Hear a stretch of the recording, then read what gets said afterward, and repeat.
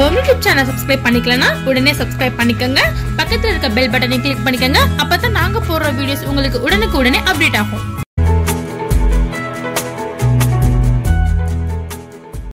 Viewers வணக்கம். நம்ம இன்னைக்கு கெளுத்தி மீன் எப்படி க்ளீன் பண்றதுன்னு சொல்லிட்டு உங்களுக்கு நான் செஞ்சு காட்ட போறேன். இது வந்து கெளுத்தி மீன் நல்லா குட்டியா இருக்கும். இது கம்மாயில பிடிச்சது.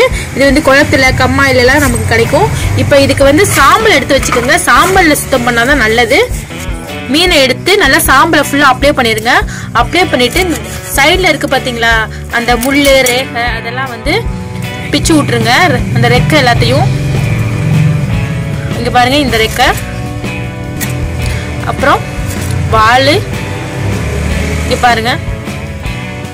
இது மாதிரி தலைப்பகுதியை வந்து தலைப்பகுதியில இப்படி சைட்ல வந்து வெட்டினீங்கன்னா தனியா அழகா பிரிஞ்சிட்டு வந்துடும். இது சில மீன் வந்து ரொம்ப குட்டியா இருக்கும் கெளுத்தி மீன். அது வந்து மண்டையை மட்டும் நீங்க கிள்ளி போட்டு நல்லா தேய்ச்சி கழுவி சுத்தம் பண்ணி எடுத்துக்கலாம். இப்போ இந்த மீன் வந்து கொஞ்சம் பெருசா இருக்கு. இப்படி மண்டையை நறுக்கிட்டீங்க வச்சுக்கோங்களேன், அதுல உள்ள குடல் அசுத்தம் மசடு அதெல்லாம் வந்துடும். இதுல ரொம்ப வந்து இது இருக்காது, குடல் கழிவு இருக்காது. இப்ப நம்ம குடலை எடுத்தாச்சு. இப்ப அடுத்து சாம்பலை தொட்டுக்கிட்டு நம்ம வாழை நறுக்கிடலாம். இது மாதிரி தலைப்பகுதியை பிச்சோதுமே உங்களுக்கு உள்ள குடல் எல்லாம் தனியா வந்துடும். ஓகேங்களா? அவ்வளவுதான். இப்ப நம்ம இது மாதிரி வெட்டிக்கங்க. அதுக்கப்புறம் சுத்தம் பண்றதை காட்டலாம். இது மாதிரி எல்லா மீனையும் வந்து சாம்பல் தடவிக்கங்க. அப்பதான் உங்களுக்கு நறுக்க கட் பண்ண ஈஸியா ஒரு இல்லைன்னா வலிக்கு வச்சுக்கிட்டு போகும். அதாவது மீன்ல ஃபுல்லா அந்த ரெக்கை அதோட தலைப்பகுதி வால் அது எல்லாத்தையும் தலைப்பகுதியை நறுக்கிறதோட குடல் எல்லாம் வந்துடும். அவ்வளவுதாங்க. இது மாதிரி வெட்டி போட்டுக்கோங்க.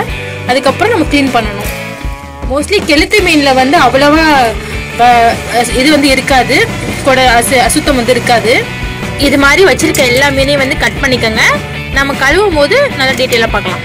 இந்த மீன் எல்லாத்தையும் இது மாதிரி நறுக்கிட்டாச்சு. இப்போ நம்ம கல்லை வச்சு நல்லா உரசணுங்க. இது மாதிரி கல் இருந்துச்சு, சொரப்பான கல் இருந்துச்சுன்னா இங்கே பாருங்க, வச்சு நல்லா தேய்ங்க. நல்லா தேய்ச்சி முன்பின் பகுதி எல்லாத்தையும் நல்லா தேய்ச்சா அதில் உள்ள வந்து வலுவலுன்னு இருக்கும், அதெல்லாம் வந்து போயிடும்.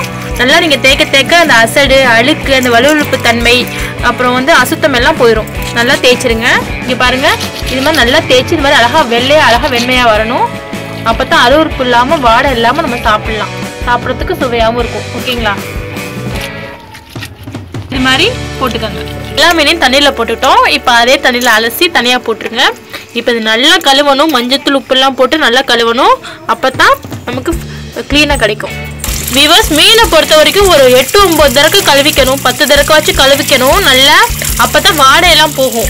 வியூவர்ஸ், நான் வந்து ஒரு 7-8 தடவை நல்லா வாஷ் பண்ணிக்கிட்டேன். அந்த உள்ள வந்து இங்க பாருங்க, இந்த இடத்துல வந்து குடல்லாம் இருக்கும், அதெல்லாம் நல்லா ரிமூவ் பண்ணிருங்க. அந்த அழுக்கு குடலை எடுப்போம் பாத்தீங்களா, அப்ப அழுக்கெல்லாம் இருக்கும்.